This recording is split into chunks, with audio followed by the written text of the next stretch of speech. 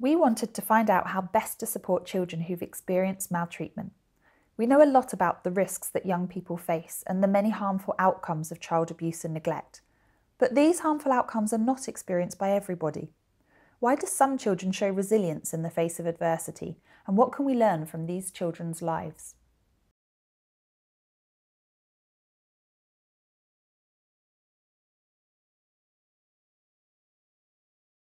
We don't know enough about what helps protect and support children who've experienced abuse or neglect. And we know very little about the services, environments and relationships that may continue to support people across the course of their lives.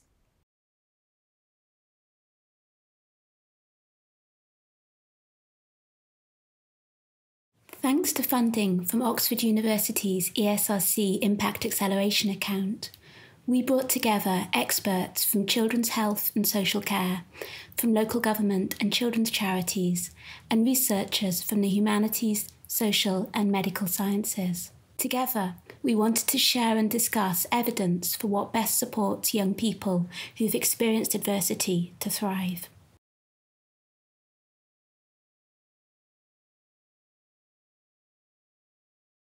One of the key things from today's workshop has been the commonality of thought amongst the group. We come from a very diverse set of backgrounds and everything from academics to practitioners.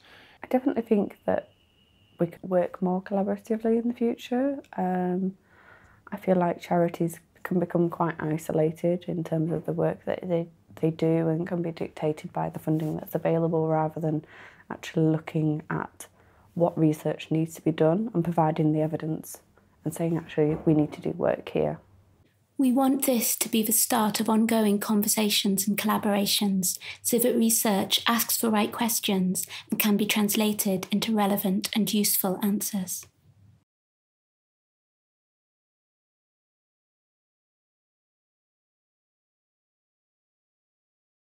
We're really interested in childhood adversity and trauma because 1 in 3 enduring mental health conditions directly relates to childhood adversity. But we also need to better understand how those early changes can be recalibrated. So how can we understand recovery, resilience and malleability? What factors promote that?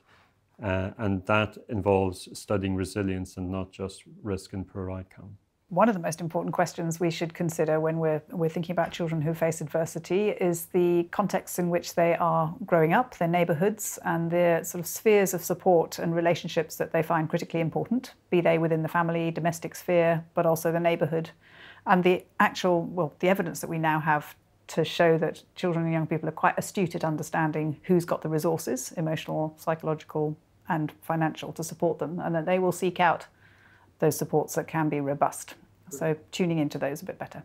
I think what's most important in understanding how best we can help children and their families is understanding how we can best relate to them, how they relate to themselves, how they relate to their parents, how those parents relate to professionals.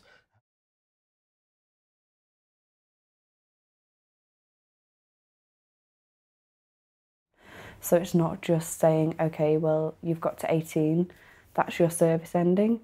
This needs to continue because trauma takes its time to come out and show.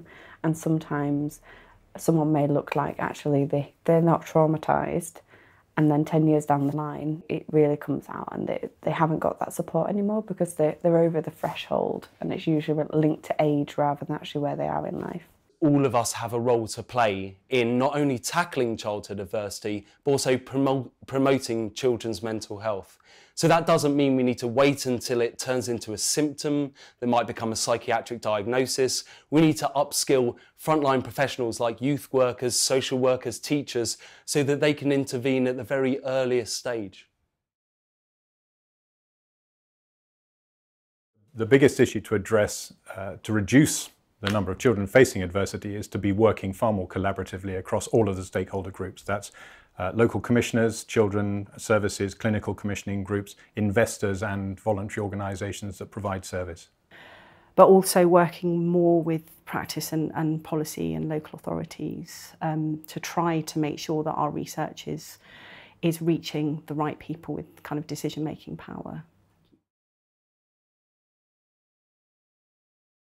There's a wealth of literature and data from history we need to take into account. If we ignore that, then we are dealing with the situation we have now in isolation.